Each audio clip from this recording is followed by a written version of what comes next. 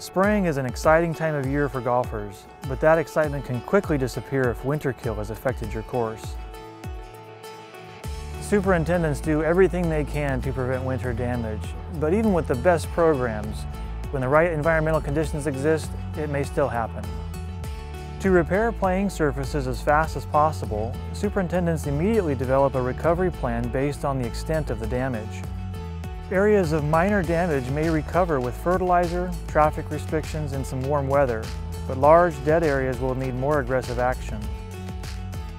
Damaged or dead turf is often aerified or verticut, followed by seeding to allow new grass to fill in where the winter kill occurred. Cool spring weather can slow down recovery, so it's important that everyone's patient. When the soil is cold, turf covers can be used to warm things up, but it may still take a month or two before the damaged surfaces are fully healed. Plugs or sod may be needed to speed up recovery in severely damaged areas.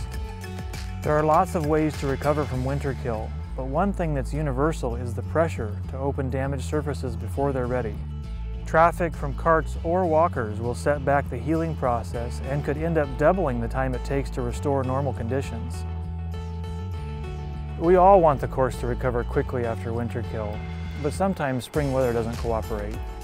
Giving the grass time to recover fully from winter damage will ensure the best possible conditions for the rest of the season.